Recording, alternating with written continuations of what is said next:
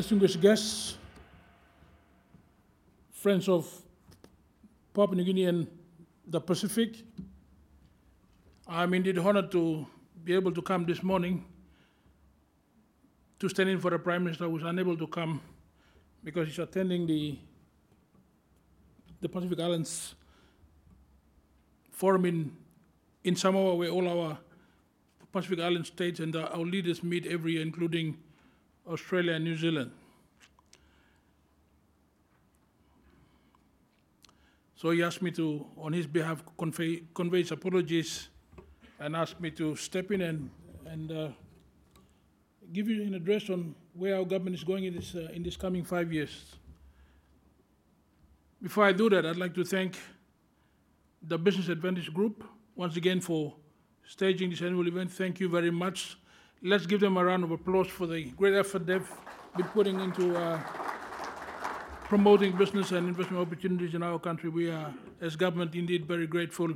We thank you so much, and we thank you all the investors, prospective investors who've come to attend the seminar yesterday and of course today.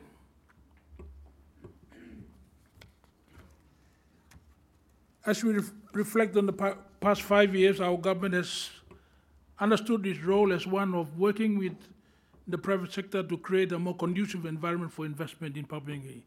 That is the role of government, and we as government are a very pro-business government. We have worked very hard to try and make PNG a more attractive investment destination for investors like yourselves.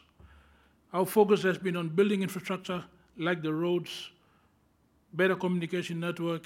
That has been our focus in the last 5 years. Those of you who've been to Papua New Guinea have seen Port Moresby be transformed as a city. Lae has been transformed because of the significant investment we've made in building infrastructure in Papua New Guinea. We're investing in terminals, bringing on new power stations, using gas to fire up our new power stations. So we are investing as a government. We have been and will continue to invest in trying to reduce the cost of doing business and making it more affordable and more conducive for business to do business in Papua New Guinea. So that has been our focus over the last 5 years, and we will continue to keep up that focus. I'm happy to inform this conference. Our government was formed in Alatau, and we met in Alatau with our coalition partners straight after the elections, and we've come up with our new policy called Alatau Accord Number 2, and this is going to be the policy framework that will guide the way we do business over the next 5 years. Clearly, in hindsight, we've learned from the lessons of the last 5 years and the last 10 or 15 years. Our country has been too dependent on the resource sector. That is the first lesson we've learned as we reflect on the last 5 years. Yes, we've had economic growth of up to 8% average for 9 straight years, unprecedented and not seen anywhere else in the world other than China. And that has been great, but it has been on the back of very good prices and on the back of LNG, the first LNG project. It's not something you do every day, and we recognize that. I think we can start by saying over the last 14 years, we've had only 2 governments, so political stability is our number 1 strength in Papua New Guinea. We've got a very stable government, and we are determined as the only able government to ensure this government remains for 5 years so that our policies that we put in place will continue. Investors don't have to be shocked, they don't have to be surprised. We want a predictable environment for business, and that's an area that I think is one of the greatest strengths of Papua New Guinea, and an area that we want to make sure we continue to maintain a stable political climate for investors. Now let's look at the future. Yes, we've learned from over-reliance on the extractive sector. Over the next 5 years, our first policy priority is no longer education, although it's among the top 5. Our first policy priority going forward is economic growth. This is the first time that I know in PNG's history, economic growth is the first policy agenda of government. And how do we do that? We have to increase exports, decrease imports, and grow more value and get more value for our resources. That's what we need to do and do quite quickly. Over the last few weeks, our government has been looking at how we take this forward. Clearly, we now need to deliver 3 key economic impact projects. We must deliver on Wafigopu gold and copper mine, we must deliver on the Frida gold and copper mine, and we must deliver on the second PNG LNG projects. Those are extremely high on our list of priorities. And we will be working with our partners in that sector to make sure we deliver these 3 key projects in the course of these 5 years in our term. Those 3 projects will underpin our economy and start to get our growth rates going back to where we were and even higher in the next 10 years. So we are focused. We must deliver those 3 key resource projects. And that will underpin our economy going forward. The next area, we must replace imports. Papua New Guinea does not need to import 800 million kina worth of rice every year. We've got an interesting incentive package, and we are looking for investors to grow rice. And we will find investors, either from Australia or from around the globe. We are looking for investors to invest in the rice sector. We don't need to be looking for foreign currency if we start to replace a lot of the imports that we currently import. So we are looking for significant investment in import replacement. I'm excited to tell you, you heard a presentation from the LR group yesterday. By January, Papua New Guinea will produce its first dairy products from a farm in Papua New Guinea. We are importing 400 million kina worth of dairy products annually. In the next 5 years, we want to replace that totally. We are looking for investors to invest in the dairy sector. We are looking for another 3 or 4 more farms. We don't need to be importing all our sheep from Australia and New Zealand. We need to start a sheep industry, especially for our meat. For cattle, we are importing half of our beef requirements from Australia. We don't need to do that. We are looking for investors to come in and invest in cattle. With our fresh veggies, thank you, the LR Group, with your investment in Papua New Guinea, we have now replaced import of fresh veggies by up to 70%, and we are working to replace import of fresh veggies from Australia in the next 2 to 3 years. That's a sector we are going to be really focused on. For grains, we are currently importing all our grains from other countries. We want to invest in maize and other products so we can start to produce all our feed for chicken, for pig, what have you, within Papua New Guinea. Other than import replacement, we are also looking to grow our investments in other sectors to increase exports like palm oil, coffee. We want to look at downstream processing as a big ticket item for our country. We need to get more value. In the fishery sector, we need to build the Medang Marine Park. We are working on funding. We want to build 10 more canneries and processing plants, so all the fish caught in PNG waters is processed into final products or near final products in Papua New Guinea. We think we will make another 2 billion, bring another 2 billion into the economy by doing that.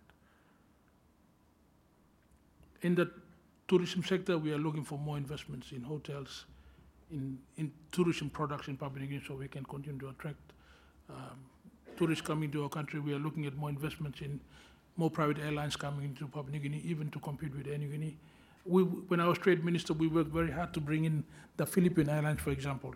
By the time they got into Port Moresby, airfares had dropped by 2/3. We're now getting a lot of tourists from the Philippines, only because we were able to bring that airline in. We are open for business. And I'm saying this in front of the Air New Guinea chairman. We need to bring more competition in this sector. In the banking sector and all other sectors, we are looking at more competition. We've got to drive the cost of doing business down in Papua New Guinea, and that's an area that the government is very focused on. So what am I saying to you all? Despite the difficulties we've got, which are short-term, our government is focused on making sure we stop the leaks and free up more foreign currency for the private sector in Papua New Guinea. This is a major area of focus for us in the next 12 months. We are looking to replace imports that we can produce locally. We are looking to bring 3 major resource projects online as soon as we can.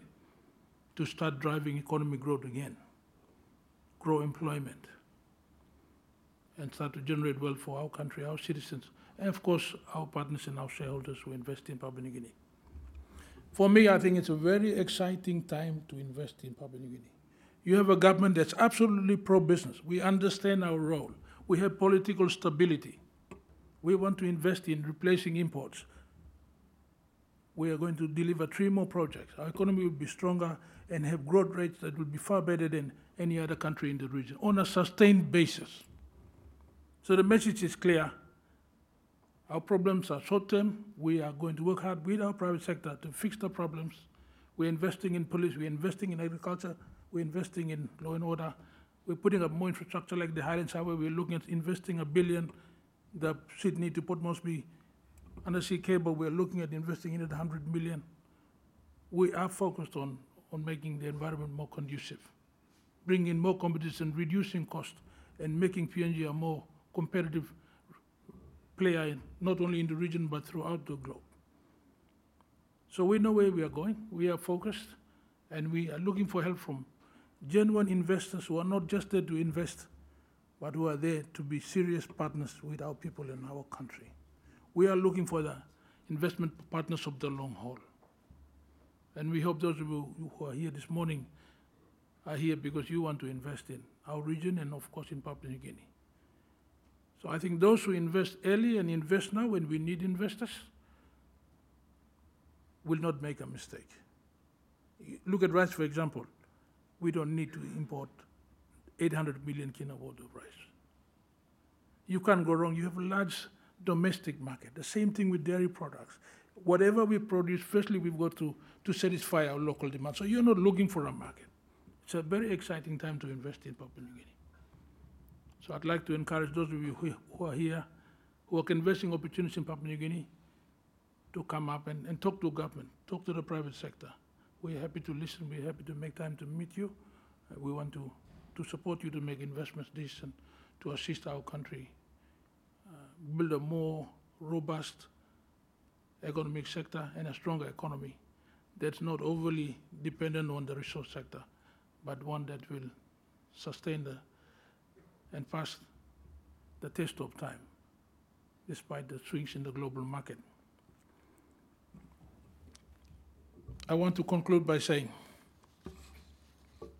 our government firmly believes, despite our problems today, over the next few years, PNG will be a very exciting place to do business.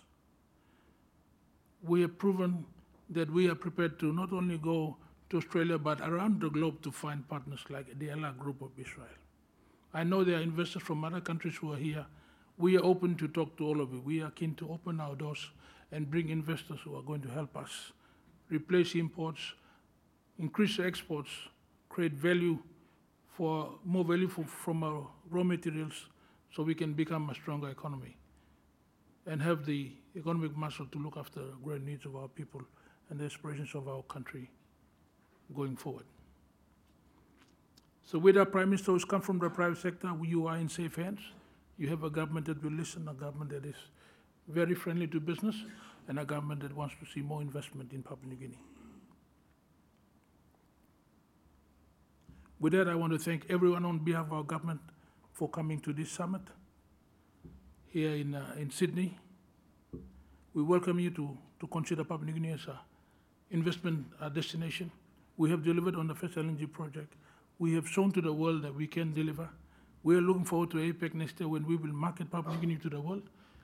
We welcome you to come to Papua New Guinea at this time. And of course, the head of APEC 2018 is here and we'll talk to you later this morning. But I think it's a very exciting time to invest in Papua New Guinea. We are keen to find partners, and I truly hope many of you who are here will determine as a result of this conference and other meetings to come and invest in Papua New Guinea and some of the exciting opportunities that are available for us from now and well into the future. And I can assure you, Papua New Guinea will have a stronger economy in the future and will be a country that you can share your investments and grow value for your shareholders by investing in Papua New Guinea. With that, thank you very much for having me this morning.